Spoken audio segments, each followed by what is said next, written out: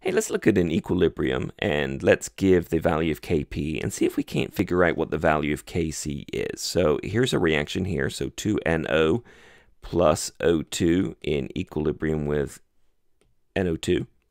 And it's got an equilibrium constant in terms of pressures of 2.2 times 10 to the 12. So we can say that is a very favorable equilibrium constant. We're going to have a lot of products, very few reactants at equilibrium.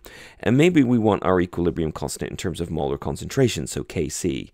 So if you remember from the last lecture, Kp is related to Kc through this expression here. So it's equal to Kc times RT to the change in number of molecules of gas. So remember, that's the number of gas molecules on the product side minus the number of gas molecules on the reactant side.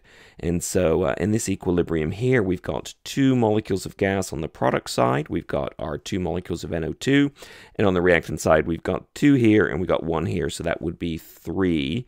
And so delta N gas would be 2 minus 3, and that is minus 1. Now, one thing to watch out for in these reactions is that if this was, say, a solid or a liquid, right, we're not going to include this in the change in number of molecules of gas because it has to be a gas. So if this were a liquid, this would be 2 gases and 0 gases. So it would be 2 minus 2, which would be 0, which would mean Kp and Kc were identical. So now we're ready to find Kc. So we want to rearrange the equation. So Kc is equal to Kp divided by RT to that change in number of gas molecules.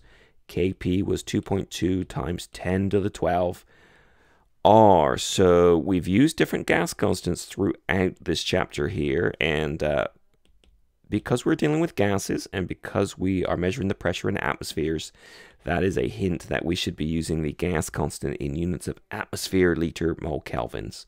That also reminds us that the temperature probably needs to be in Kelvin.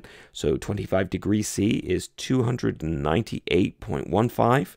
Because we don't have any decimal places, then just 298 Kelvin. And we're going to raise the whole thing to the -1 power.